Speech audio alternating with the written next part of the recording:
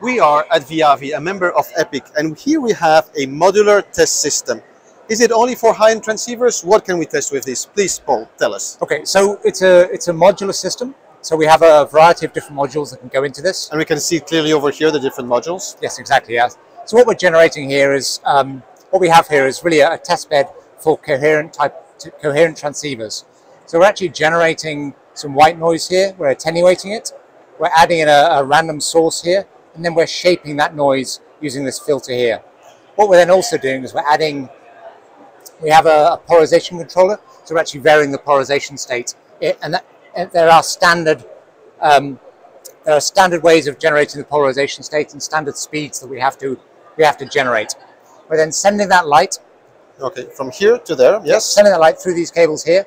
We have a matrix switch here where we can loop in other impairments, and then we're then detecting that spectrum using our new spectrum analyzer.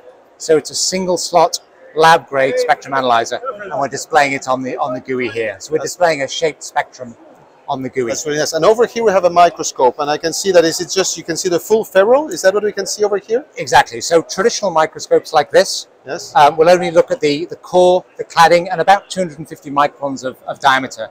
What this is showing the entire ferrule, but also the chamfer around the ferrule as well. So you're looking at any defects and contamination. It's actually outside the traditional area on the ferrule. Okay, I can see you've got a huge booth over here. Fantastic. We're just going to focus this time on the fiber optic lab and the production test. But thank you very much for that, Paul. Much appreciated. We're so glad to have you as a member, because EPIC members truly drive the photonics revolution.